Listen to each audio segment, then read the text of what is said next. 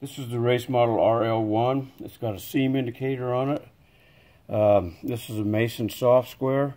Not exactly round, not exactly square. And it's got debossing on it with measurements on two facets. We want to keep the main part of the label off those. And so we're going to go by the seam here. We put the seam on this indicator here.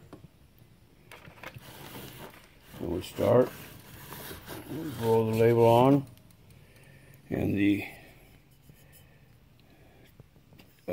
top of the label here where it was pointed is right on the S in Mason, and it's perfectly level all the way around, no bubbles, no wrinkles.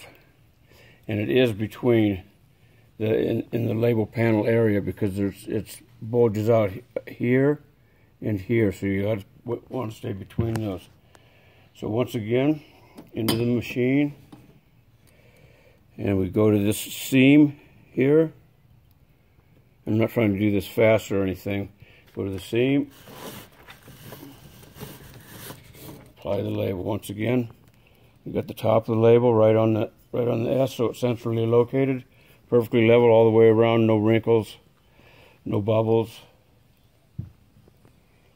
Once again, to the seam, which is right there, into the machine. We apply the label. Once again, the points are right on the S, perfectly level all the way around,